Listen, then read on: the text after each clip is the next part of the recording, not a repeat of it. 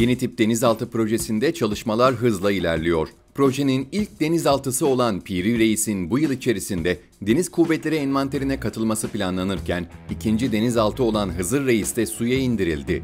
Milli Savunma Bakanlığı tarafından yapılan açıklamada, Gölcük Tersanesi Komutanlığı'nda Yeni Tip Denizaltı Projesi'nin ikinci gemisi HIZIR REİS, 25 Mayıs 2023 tarihinde suya indirildi.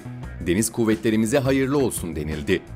Yeni Tip Denizaltı Projesi 22 Haziran 2011 tarihinde imzalanarak hayata geçirildi. Bu proje kapsamında yüksek yerli katkı oranıyla Gölcük Tersane Komutanlığı'nda 6 adet reis sınıfı denizaltı gemisinin inşa edilmesi planlandı.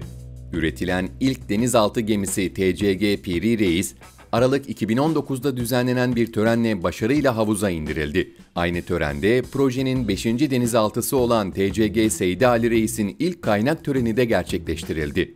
Havadan bağımsız tahrik sistemine sahip olan bu denizaltılar, dünya genelinde nükleer tahrikli denizaltılarla birlikte en stratejik denizaltı gemileri olarak biliniyor.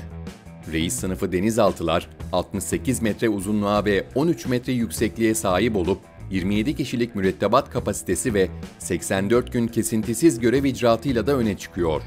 Proje kapsamında toplamda 6 adet reis sınıfı denizaltı üretilecek ve bunlardan TCG PİRİ REİS'in bu yıl, TCG HIZIR REİS'in 2024, TCG Murat REİS'in 2025, TCG Aydın REİS'in 2026, TCG Seydi Ali REİS'in 2027, TCG Selman REİS'in ise 2028 yılında Türk Deniz Kuvvetleri Komutanlığı'na teslim edilmesi hedefleniyor.